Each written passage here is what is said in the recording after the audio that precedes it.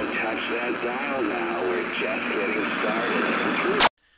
Hey guys, it's me, Derek, and welcome to my weekly series where I give you guys an update on my life and what's been going on. But today, the video is going to be a little bit different. We'll start out with what's been going on, and then we'll move to something kind of bigger that I've been meaning to talk about, but I haven't talked about because of reasons.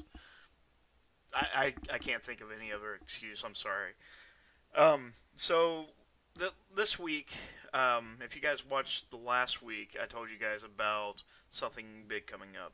So Friday, it was last Thursday, I applied for a job, and within an hour, I got a text message about a job, and it was for a job that where I make signs and do designing and screen printing, which is something that I'm very comfortable with doing. I'm a little bit behind in terms of experience on screen printing, but I have done it. And I started that today, first thing, 9 o'clock in the morning. And I have to say, it takes a lot of weight off my shoulders because, A, I can start saving now and start saving to get a vehicle again and get back on the road. And, you know, I'm happy. I'm a whole lot happier. You guys probably see me on the stream. These last few streams we've had has been amazing. We don't get very many people watching the streams, but you know, I've had a great time just kind of catching up because you know I'm happy now. I feel happy. There's a few things in my life that I'm missing, like my fiance, and I can't wait to see her again. But anyways, yeah, I started the job. I started my first consultation with the weight loss doctor for the bariatric sleeve, which I'm excited about that. That should be getting done in August, if all things go planned. And we've tried this before. We've tried this 3 times now. And finally, I'm hoping this works out. So, it seems like things... I said in 2018 that I believe this is going to be the year that things start getting better for me. And I believe that. We're not necessarily seeing any growth on the channels. We're not seeing anything like that. But, you know, we still have some people that's within our channel. Rather it's on Twitch, Mixer, Smashcast, you name it. That are hanging out with us. We're having a good time on the streams. And, you know, you guys stay engaged. And, you know, even if there's like one person or half a person for some reason that's watching these videos, and that means a lot to me. I'll continue doing these because, you know, I don't really care about getting big. I care about this is something I like. It makes me feel good. And that's why I'm kind of aggravated about the subject I want to talk about. So, if you guys have been keeping track of I think it's the last couple months or so, with the whole Logan Paul and the Suicide Forest thing, I've not really said anything about it. I've been asked questions about it on stream, and I kind of gave my opinion, but I never really gave a straightforward answer. And that's kind of where I want to go with this. So YouTube just made some new changes to their system where, you know, it's going to try to stop things like this from happening. Logan Paul, if you didn't know, he made a video when he went to the suicide forest in Japan and showed a dead body of a suicide victim, and he made light of it. Then he made an apology video, and you know how it goes. He came back 3 weeks later, still a douchebag, and still douchey things, and now YouTube just came out with a thing where he's no longer getting ad revenue right now, just due to the fact that he's like, I guess, tasing rats, and he bragged about getting 1 million new subscribers due to these things. And you know, it's crazy that it got to the point where that was allowed. You know, we see a lot of these new YouTubers that are douchebags. I don't understand how they get that big just for being douchebags. You know, rather it be prank videos or, you know, just acting like an idiot online and bragging about, you know, whatever. That's Logan Paul, Jake Paul, whatever Paul, every YouTuber, it seems, anymore that you see new has some kind of controversy surrounding them. Now, suicide is not a light thing to be laughing at or making light of. As a not a victim. I'm not a victim of suicide. I tried to kill myself 3 times. I did. That was me. That was all me. I'm not a victim. I'm not a victim. I'm just somebody that tried to give up before thinking about how it's going to affect everyone else. And for somebody to make light of that, that's a really big problem. Um, you know, there's people every day, they suffer, they going through terrible hardships, whether it be money, relationships, spirituality, sexuality, you name it. Everybody's got problems. There's nobody on the internet or on this earth that is perfect. I don't care if you're a Kardashian or, a hobo on the street.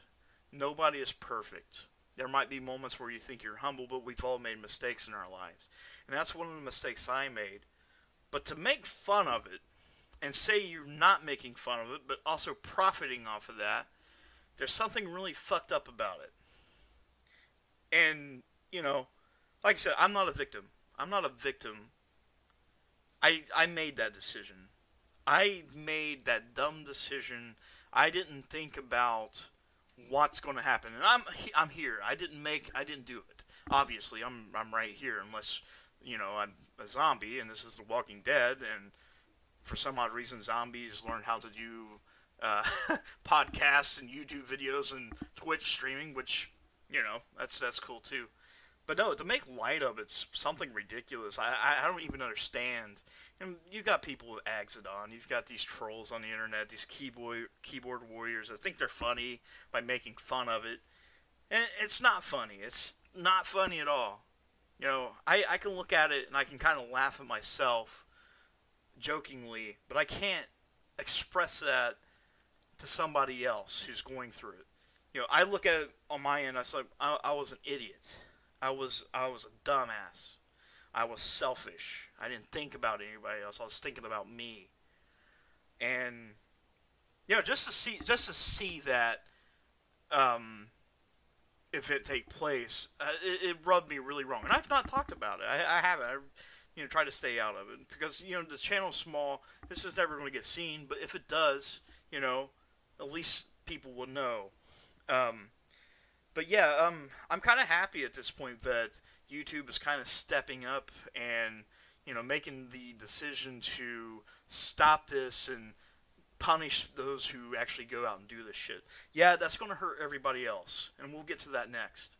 But yeah, there's a lot, like smaller YouTube channels like me, or somebody just starting out, or somebody with 1,000 subscribers. We have to deal with that now. That's on us. The next generation of YouTubers are going to have it really hard. It's going to be really hard for them. Rather been from the adpocalypse, you name it. It's either the adpocalypse or this shit or the drama channels. We all have to pay for that. All of us. There might be a chance that, somebody like me will only get 150, 160, 170 subscribers and has put out videos every day.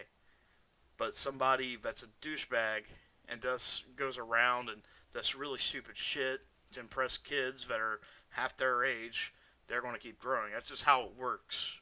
Just how it's sad, but it's how it works. And that's where I want to get to my next point, because I don't want to keep on going on that. So, as you know, actually, you guys, everybody has a hero they look up to, right? And they want to get up to that point where they want to be like that guy. They want to be like that girl. They want to be like that transgender person, or whatever they want. That's been my case ever since I started this, and it's my fault here. I wanted to be a channel like Boogie. I've watched Boogie's stuff for almost 10 years, give or take, and this makes me sound entitled. And I just realized this today as I was sitting down at work at my lunch break. I was just thinking about it after I read an article. It wasn't an article. It was a post on Reddit of somebody being entitled to an autograph from Boogie at a VidCon. I won't give any names. I'm not going to say anything disrespectful, but it made me think, I message Boogie on all the time via Twitter, and I've had my last couple Twitch streams. There's been some people in my audience that's went over to Boogie and said, "Hey, I'm going to donate $3 to you. Go give Derek a Boogie Bomb," which that would have been cool. Trust me, that would have been awesome. I would have been pleased by that. And I'm really thankful that the person that was in my stream did that, because that shows that they care about me and they know that I look up to him. But it's not at this point. I have put so much effort into trying to be like Boogie, but I haven't tried to find myself. He's got his own life. He doesn't have to look after his viewers. He might care about his viewers, but as it is, the guy's got 5 million subscribers. I'm one person. I've been there since the beginning. He doesn't owe me anything. Doesn't. No, he doesn't owe me shit. He's a nice guy, and I appreciate his work.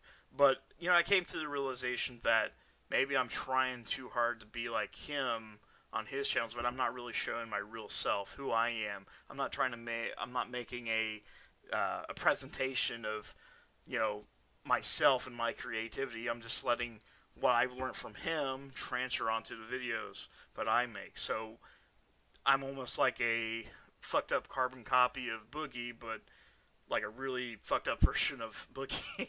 And I'm not. It's not me. I don't want to be Boogie. I want to be Derek. I want to be the Pants 06, the Derek, or whatever you want to call me. Like I say, I look up to the guy, and part of the reason why I started Twitch, YouTube, is because I watched him. And I've been, like I said, I send him a lot of messages, right? And I shouldn't be doing that. I shouldn't be like, "Hey, Boogie, you should join me on my stream. You should come check out my video." I shouldn't be doing that. What I should be concentrating on is how happy I am making this content and how happy you guys are to view this content. Not how happy Boogie is if he sees this, which he might not ever see this. So, and I'm fine with that. I'm fine with that. I made a video a couple weeks ago where I challenged him to a dance contest, and it never got seen.